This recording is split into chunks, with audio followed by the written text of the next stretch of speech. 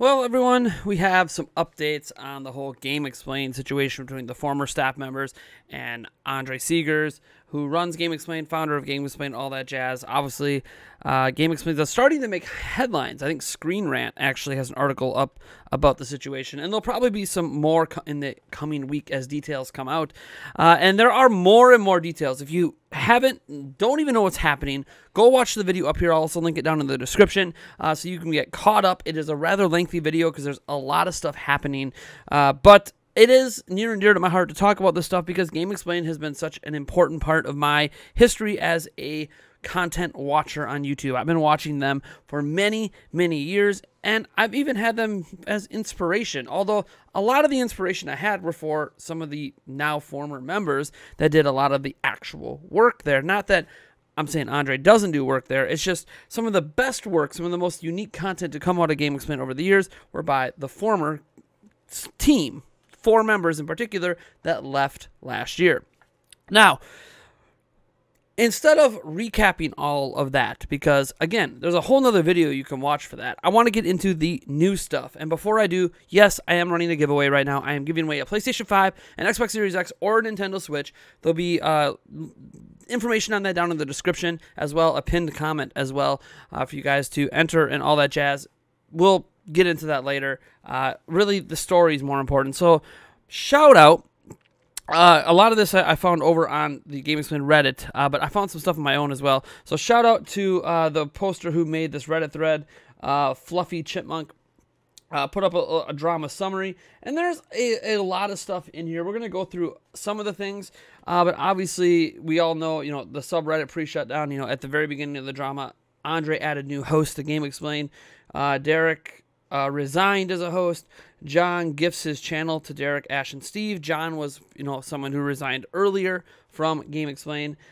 Ash and Steve resign as well. Andre responds, and he doesn't really say much. If you want to look at some of the responses, best of luck with everything.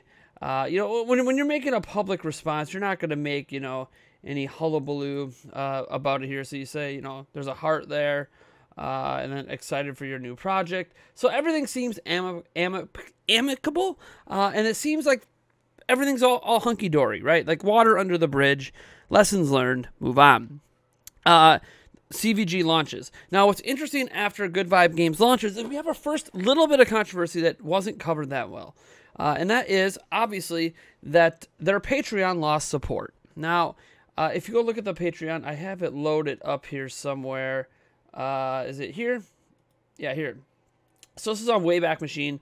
This is what their Patreon looked like before the resignations of Steve, Ash, etc., Derek. They had 741 patrons at $1,519 a month.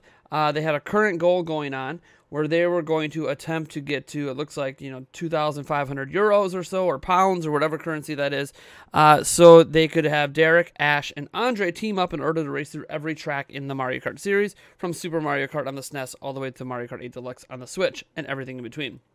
Really, really cool that they had that goal. Well, after they resigned, naturally, without Derek and Ash working there anymore, people were going to be less interested in this. So this is now what the goal shows, 56% complete. Now, you look at this, oh, okay, that's not too bad. Why can't we see the exact amount? Well, it's obviously lower than this, but the exact amount is gone now. In fact, look at this. You can't see how many patrons there are or how much money is being made anymore.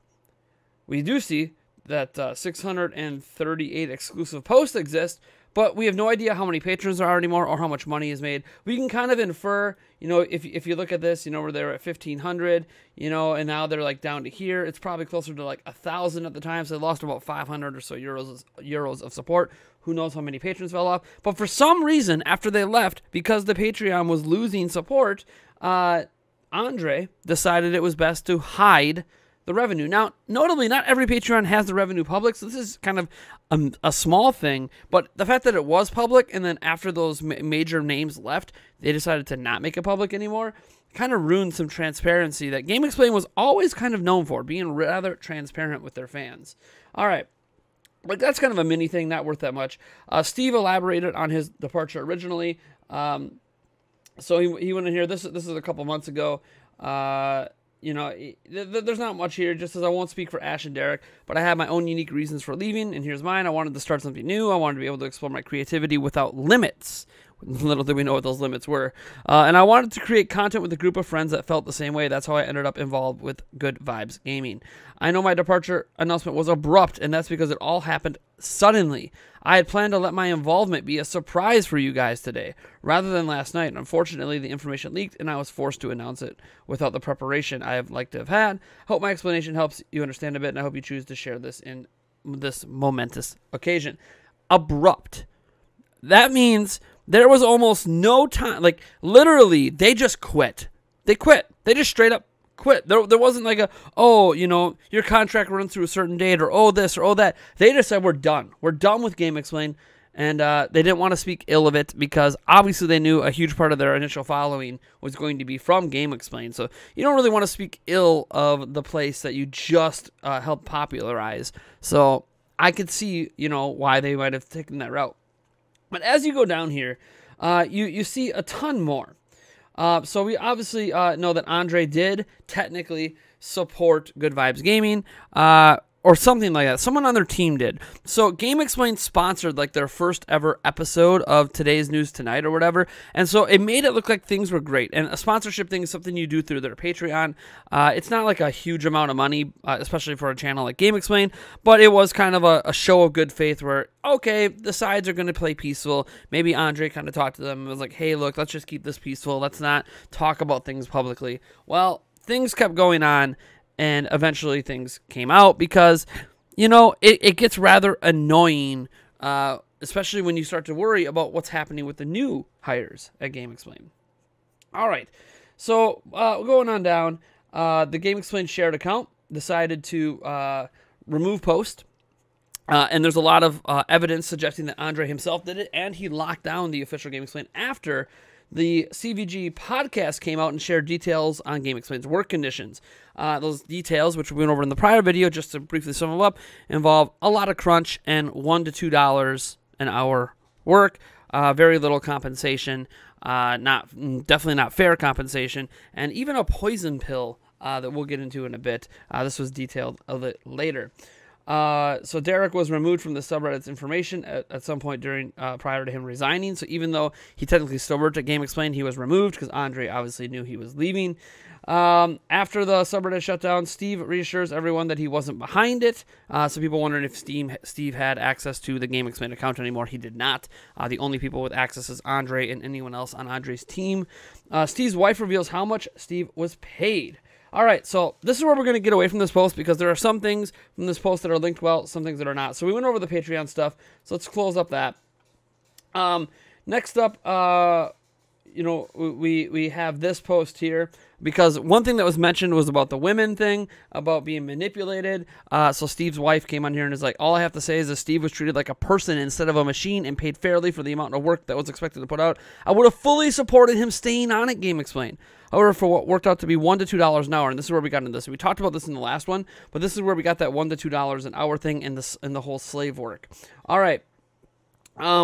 Moving on here, we have some additional information here from Steve, as you see from Good Vibes Gaming.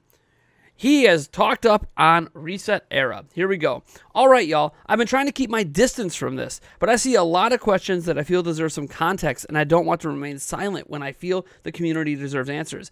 Everything I'm going to say is rooted in fact. I won't be offering my opinions on GameXplain or of Andre, just things I know to be true because they happened to me. I joined GameXplain in December of 2018. Andre started paying me for my work in September of 2019. Massive red flag there. So he was just working for free. He was just a volunteer. That's not good. Anyways, we discussed a fee of $550. I had no idea if my videos were even worth the amount I had asked for, and I didn't know what anybody else at the channel was paid at the time. That $550 was a flat fee per month, not per video, and without any additional performance-based incentives. That means if I did a couple of news updates and discussions, I got the $550. Conversely, it also means if I was reviewing The Last of Us 2 while playing through Paper Mario: The Thousand Year Door and participating in Game Club, I still got $550. Every month, I also maintain GameXplain's email server, and I worked with publishers and developers to secure review copies for the entire team. If I brought in a sponsorship deal, meaning I negotiated the deal, wrote, recorded, edited, and posted the video, I would receive 33% of the proceeds, with the remaining 67% going to the channel. But those were few and far between. Also, that sounds really crappy because you literally did all of the work.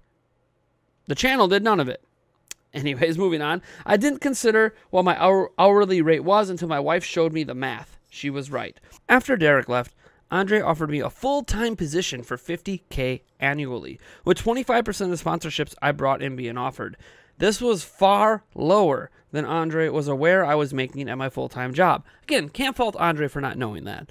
And I couldn't accept it while supporting my family. Makes sense. When you do have a family, you know, I have a family of $350,000 is not enough. It's just not.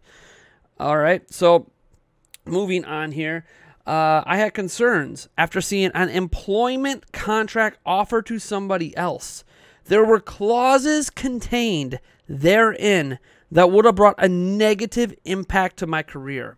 So somebody else at GameXplain was offered a job, a full-time position that had things in their contract that would have ruined Steve and made him dispensable. That is horrendous. That is pitting employees against each other. Wow. All right. We're not asking people to unfollow GameXplain, and we definitely don't want to undermine the work the new staff there has done and continues to do. They deserve the same consideration and love that you've all shown us over the years, and all of us are unanimously agreed that we don't want to undermine or reflect negatively on their efforts. Regardless of your own opinion of Andre or GameXplain, I'd like to ask that nobody engage in harassment of any kind. That isn't what CVG is about, and we don't condone that type of behavior, period. I hope this sheds some light on my experience with GameXplain. There's actually more. All right, so when you scroll down further in here, you'll see some other people responding in terms of John. So John from GameXplain was a big deal, and he was one of the first. He was actually the first major loss for GameXplain when he left. And he responds, you know, to Oatmeal. He says, so does GameXplain just pay a flat fee and that's it? If that's the case, there's no language as to what that pertains. It seems easily exploitable by Andre and the channel. It's kind of a weird monetary setup. John says, I was also a flat fee. And we all know John was working a lot. Now, it's come out that John has actually made more than Steve, but not in a significant sense for the amount of work that he was doing. So you scroll on further, John has more to say on this as he elaborates. Here we go. He says, so big MK68 says, oh, big yikes. I thought you and Derek were full-time. As I said, Steve too, after he did Animal Crossing. This is just so sour. I like Triss and Chris, so I want to support them. But it feels like supporting some poor crap too. Like, I hope none of them are getting a flat fee pay. They aren't freelancers. If I recall correctly, the 3 new employees were announced as full-time employees. John says, I should specify, I was paid more than Steve, but was still on the low side of game journalists, which, you know, $21K after tax or so. So he was paid a decent amount, but nothing. I mean, that's minimum wage. Unfortunately, my hours were all over the place, which people could probably interpret from the upload schedule. I needed to put that lifestyle behind me when I learned I was having a baby. The sponsorship cuts in Steve's statement weren't ever communicated to me, which is a bit disheartening. So he didn't even have a chance to earn sponsorship money. That's... wow. If I knew there was a way to make a bit more money, I might not have had to juggle 2 channels just to get by. So John actually launched the channel that became Good Vibes Gaming himself to try to make extra money on the side when he could have just worked with some sponsors. But that was never even presented to him as an option. As Steve said, though, these weren't very common anyways, and they're still not common. I don't know why GameXplain doesn't take on more sponsors. They could be making significantly more money through sponsorships than they do through advertising, but it is what it is. No one's ever said that Andre is a great business entrepreneur. He just created a successful channel. I'm not doubting Andre's passion, but maybe his business acumen is not the greatest. Frankly, I'm not sure why we weren't all paid the same. Steve covered both the PlayStation 5 and Series X launches at the same time, including games like Astrobot and Spider-Man. So again, why are people not being paid the same? It doesn't make any sense. And then MK68 says, yeah, I figured the baby was the reason you left. And he says, we could see the analytics, which made Steve's pay even more baffling. Estimations here are pretty accurate. So estimations have come out for GameXplain where they are pulling in on a bad month. A bad month. Keep in mind, bad months are, nobody likes bad months, right? But bad months are indicative of, what's the lowest you can expect to get. And that came out to $25,000 in ad revenue alone. Was considered a bad month for GameXplain.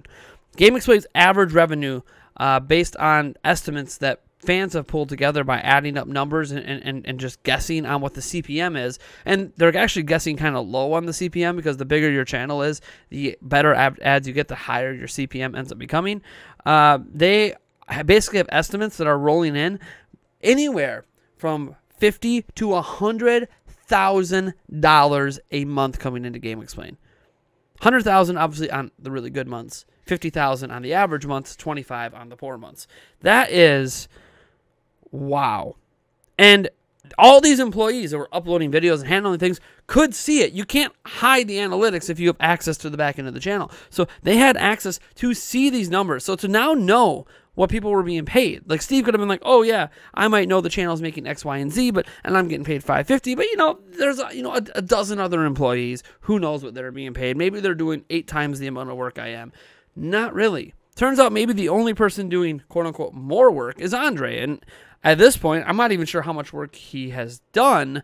He doesn't even appear in videos that often anymore. You don't hear his voice in videos very often. I don't know if he's just resided himself to more of a manager role at this point. I don't know. What I do know is I didn't want to make this video until Andre responded. So when I did the first GameXplain Exposed video, I wanted to wait until Andre had something to say.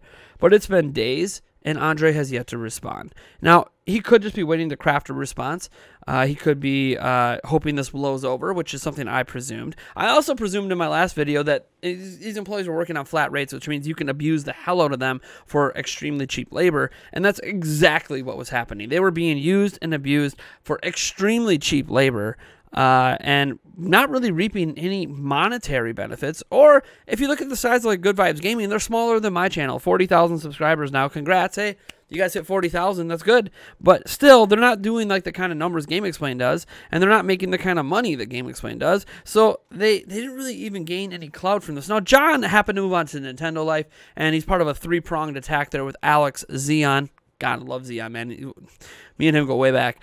So Alex, Zeon, and John. But John's also doing 2 other YouTube channels in that network too as well. So he's doing a lot of work and being paid what he says is a very livable salary for someone who obviously has a child. So way more than 21,000. I'm assuming he's more up to the 50, 60 thousand in terms of the euros, which is a significant bump over what 50 to 60,000 USD would be. We're talking more like 80 to 90,000 he might be making, which is great. Again, presumptions. I don't have the exact data. Maybe it's less than that. Maybe it's more than that. But he's obviously making more than the 21,000 he was making on average.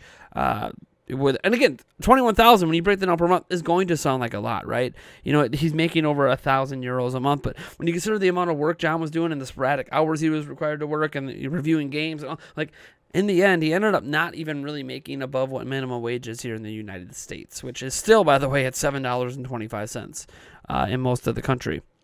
So this is, to me, a life lesson for Andre. I don't think GameXplain's dead in the water. As of today, GameXplain has hidden their sub count. You could still see it in certain searches or whatever, but you're seeing their old sub count. If you go bother to look at Social Blade, they've lost 10,000 subscribers yesterday.